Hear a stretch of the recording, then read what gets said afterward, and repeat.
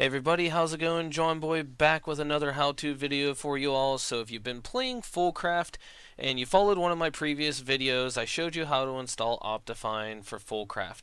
And that was for version 1.2.2. Well, recently there was an update. They updated FoolCraft to version 1.3.2. And at least for myself, whenever I've tried to use the Optifine that was installed, my game would crash upon loading. So this is the fix for that, or if you've never installed Optifine before, this will be how to install Optifine if you're running version 1.3.2.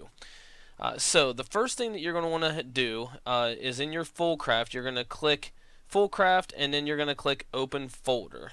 And when you click Open Folder, you're going to get a folder that looks like this. And again, if you've done this before with me, you're going to go into your mods, and you're going to scroll down till you find where Optifine is. And if you've installed it previously, you should have Optifine version 1.10.2 HD, and this should actually say UD6. Now the UD6 isn't working. I've tested it. I took UD6 out, ran version 1.3.2. It worked perfectly fine. So if you have, HD UD6, take it out, delete it.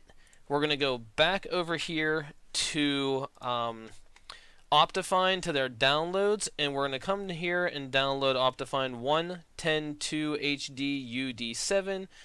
When you click download, it's going to take you to this page unless you have ads disabled. So it'll go 3, 2, 1. You click skip ad up here. Here's your item down here. You click it and you download it, and then you're done with that. You can go ahead and close out your browser. And as you can see here, I have the two versions, D6 and D7, already downloaded. So what you're going to do, again, you're going to take that open folder that you had for your mods. So I'm going to put one up here. I'm going to put my Optifine here. You would take your Optifine 1.10.2 HD U7, drag it into your mods folder. As you can see, I've already done so. Go ahead and close that. Close that. Go into your profile,